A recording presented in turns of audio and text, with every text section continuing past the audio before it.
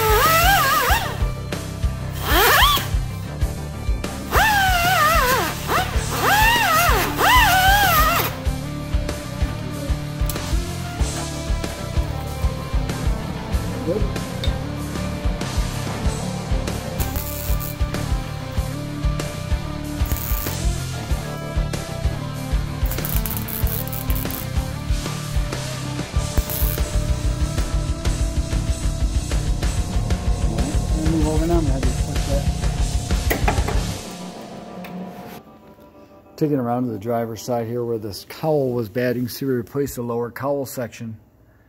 And now I'm replacing this top lip.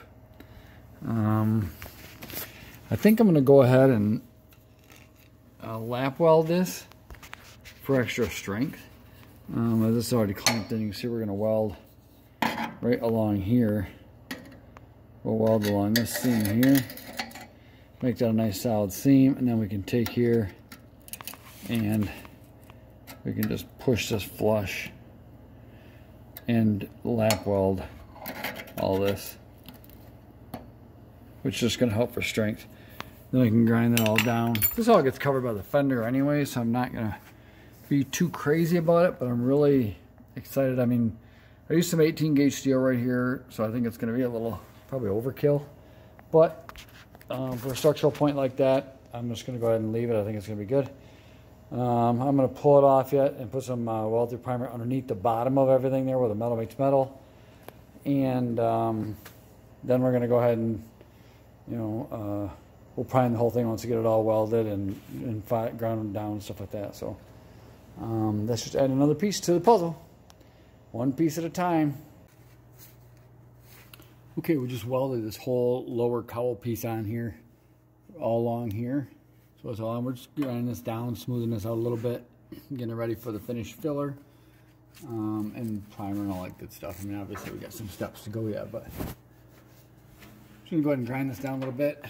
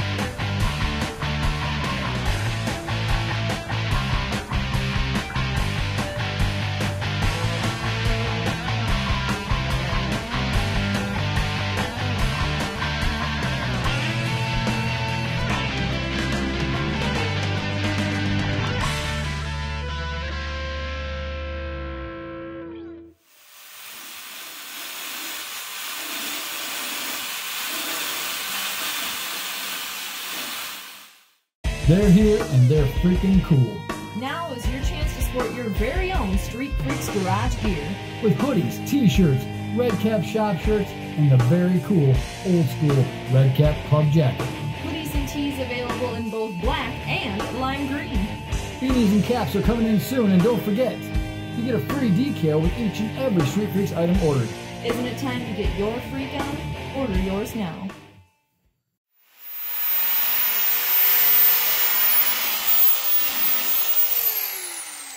I gotta tell you, this belt tool from Harbor Freight is freaking awesome. This is, it's got the 1/2-inch belt, totally adjustable. And what's cool about it is, check this out. I'm trying to show you here. You release this, and the whole top swings. I can put this in any direction I want to grind with. Makes it super, super nice. And you can lock it in. That's good to go. Put it wherever you want. Like that, tighten it up. Good to go. Look at that. It works pretty good. I'll tell you, that's really amazing for areas where you can't get into very good. I can't get the 4-inch grinder in there.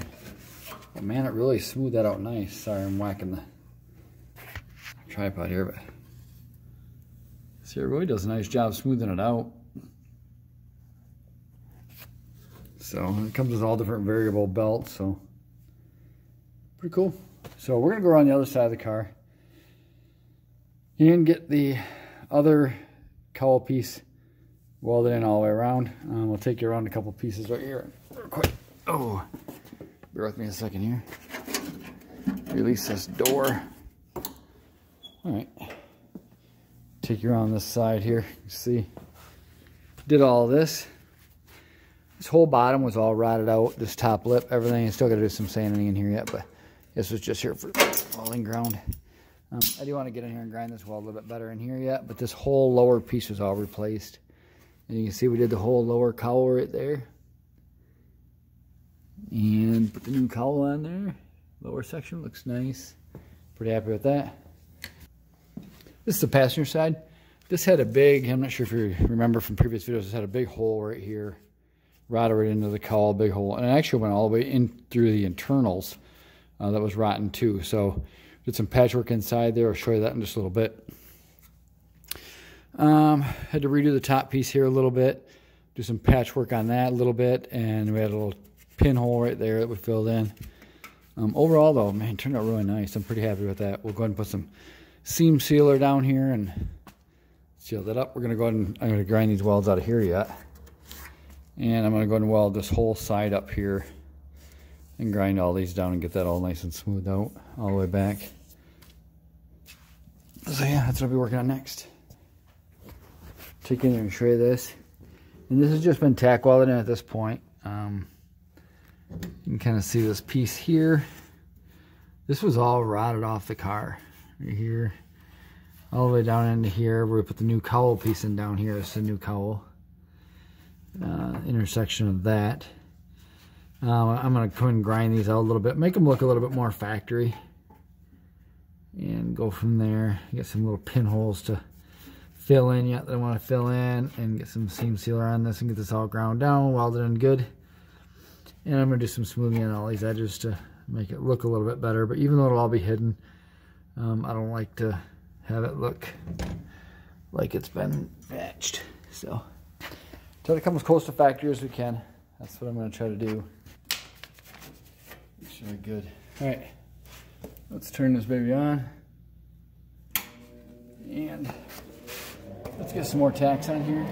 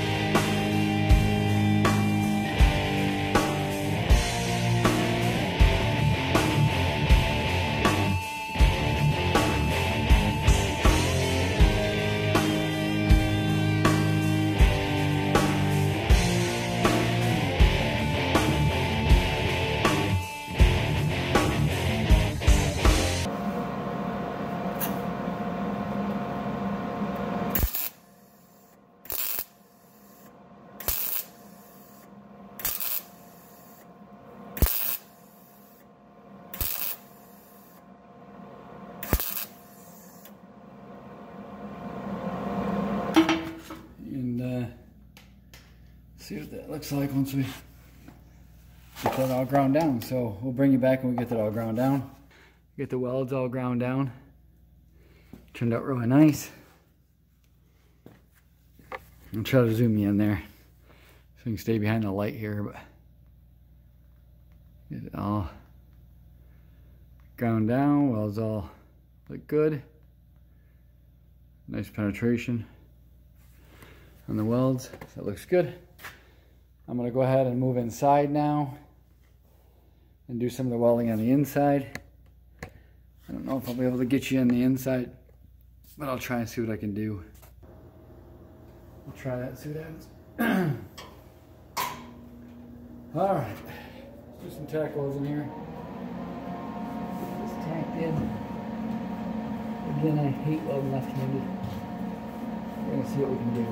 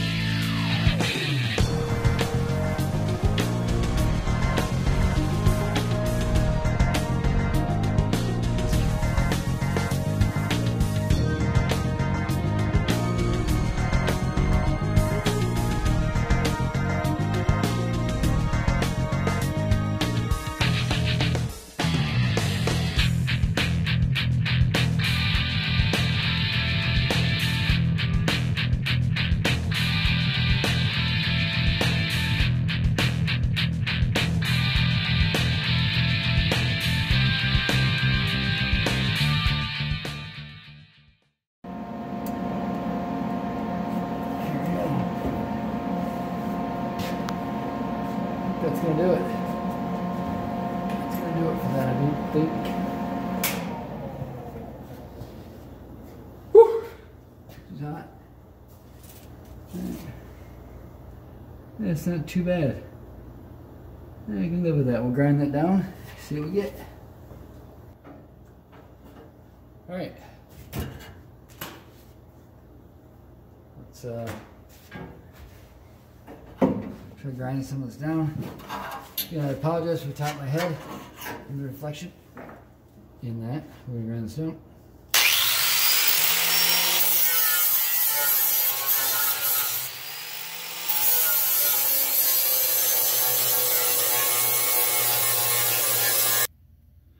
Okay, so the last video got cut a little short since it tipped over. So as we started grinding on all that patch we put in the corner there, this is kind of the finished product here after it's all ground down. All back to the way that the hole should be in the cowl. Even with a little notch, you see a notch out right over in here. That's actually the way it is factory, and it's actually the same way on the driver's side. So we wanted to make sure and get that notch in there. We could have just ran a straight piece all the way down. I thought about doing that. Really, no reason I shouldn't have done that. Just kind of, I don't know. I get kind of fussy sometimes about doing what the factory did, so that's what we did. We notched it out, so just call it good.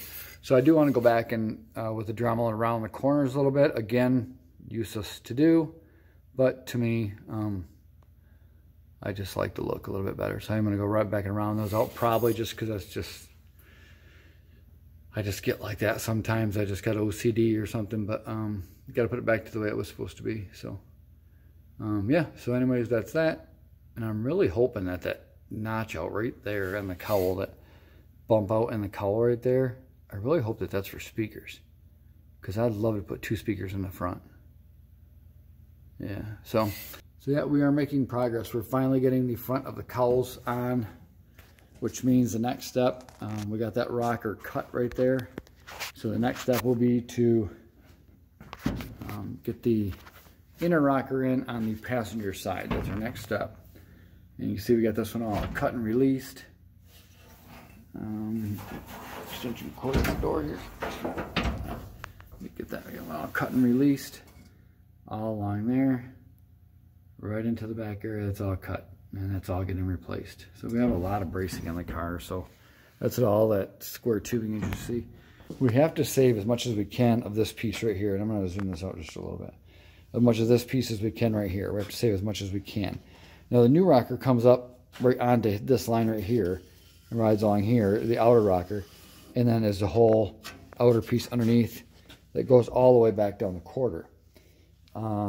But what it doesn't have is this piece here that dips down, over, and back up.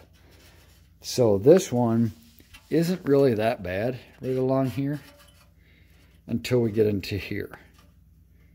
Which here, what I'm going to do is I'm going to cut a new piece for here and cut this along here.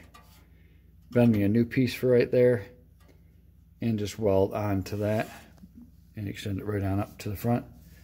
And get that all welded in right to the front. And you can see the new rocker will line up very well with what we put in. You can see that it's kind of got it all bent down now. I'm leaning all over the car, but it'll kind of go like that. But I'm going to do under bracing under here and make sure it matches exactly with the rocker the way it did from the factory. So the under bracing and weld those all together. And that'll be good to go. I got a little tiny piece I got to do right here yet. When we put the cowl section on, we kind of cut this off and shouldn't have done that, but live and learn. So we're going to go ahead and take care of that. Whole new lower section cowl on the passenger side was cut off from another car and grafted in. All from here down is all new metal from another donor car. So, and then we have the patch up in here that we had to cut and form for in there. So, recap again, driver's side cowl, completely all from here down, all replaced. Everything was completely rotted away on this side. There was absolutely nothing for a cowl here at all. So this was all kind of done off measurements and fitting and more measurements and more fitting and more measurements and more fitting. And anyway, fender fits great. Perfect right where it's at. Bottom of the gap is nice, so I like it. So we're good to go. There you have it. There is another follow-up video on Christine. So there you have it, guys. That's going to conclude this week's episode on the progress on Christine project. We went ahead and walked you through today how we took care of the cowl, the lower cowl sections on the driver and passenger side. We appreciate you guys tuning in and checking it out. And we have a lot more metal work to do on this project, there's no doubt. We have all the floor pans to replace and bracing underneath the car. And eventually we're going to get to the episode here where the car will go on a rotisserie and be flipped upside down so we can get at some of this floor work from the bottom and do it right. So walking you through today what we did, replacing the 2 lower cowl sections, the intersection here. Not bad for a day's work. Like I said, the cowl sections are one of the most common problems on these vehicles. We wanted to walk you through it because it's really just a really big thorn in the side for this project, because it's one of the most critical areas of the car, of course, and we have to have the cowl sections to do the rockers and to get them on nice and straight the way they're supposed to be. But with the cowl section, it basically requires a whole lot of cutting, fitting, on the car, off the car, on the car, off the car type of thing. So it takes a long time to get these lined up just right. They do set the pace for the door gap lineups and the rockers that's going to go on next. They do also set precedents for the fenders, the lower bolts for the fenders on these cars too. So it's really critical that those lower cowl sections are in just the right spot. So a whole lot of measurements later, a whole lot of cutting and welding and grinding and all that good stuff that everybody all likes to do is done. So that particular part right there is done. Our next section, like I said before, we're going to go ahead and work on this inner rocker on this side, get that all tacked in. So we have some structure out here. Then we can start working on the outer rocker. Once we start working on that, we can start working on some of the floor bracing, some of the floors, and then we can get this frame up underneath this thing once we got some strength back in here, and we can get this body off this frame, which will bring us along for as much of the sheet metal work as we possibly can, or as much as we remember to anyways. So we'll bring you guys along and see what you guys think of the journey. Follow along. If you guys got a project out there you're doing, be sure to drop us a line. Drop a comment down below. Let us know what kind of a project you're working on out there. If you're doing similar work to this, if you see something that we're doing and something maybe we can do better, or have a suggestion for something we could try different, by all means, drop it in the comments below. We're always welcome for new advice. We always listen to new advice.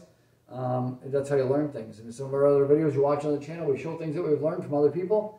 And it's always cool to learn from other people. I mean, that's kind of the cool thing about the internet. So, once again, thank you guys very much for tuning in. This week's episode of Street Freaks Garage, update on the Christine project. And we hope to see us all tune in again next time. So once again, like and subscribe. And we will see you guys next time on Street Freaks Garage. Thank you guys very much once again for tuning in. Take care of yourselves. Stay safe. Stay cool. And peace. We'll talk to you guys next time, guys. They're here and they're freaking cool. Now is your chance to sport your very own Street Freaks Garage gear. With hoodies, t-shirts, red cap shop shirts, and the very cool old school red cap club jacket. Hoodies and tees available in both black and lime green. Beanies and caps are coming in soon, and don't forget, you get a free decal with each and every Street Freaks item ordered. Isn't it time to get your freak on? Order yours now.